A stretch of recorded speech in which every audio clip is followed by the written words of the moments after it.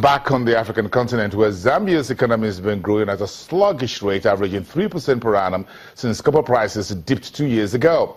Now, the cost of living and doing business has been soaring in the process as the country faces economic challenges after the government cut fuel subsidies last year, causing a 39% rise in petrol prices. Rising food and transport costs have made life difficult for many Zambians in recent months as the country feels the effects of a drop in demand for copper that has in turn left the economy struggling. Zambia is Africa's second biggest producer of copper, which is a mainstay of its economy.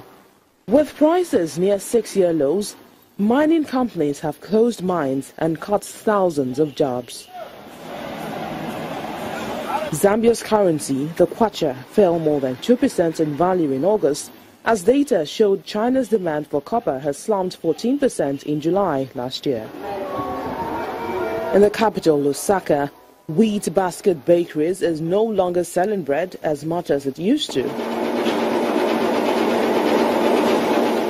The fuel increase in the food production has affected us in so many ways, because we have to buy our flour from millers, who also buy grains from farmers, who use farming equipment, which usually use fuel. So the cost of production is high. At the end of the day, they pass it on to the people who buy flour from them. So when we buy flour from the millers, we bring it here. We also have to cover the fuel costs. So in the due course, we find that we also put a small increase on the finished product, which is the bread and the rolls.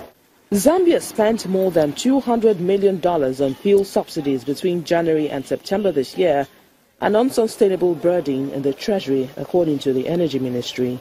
The cost of living in Zambia has actually risen so high that usually I find myself spending more than 50% of my income just to travel to and from work.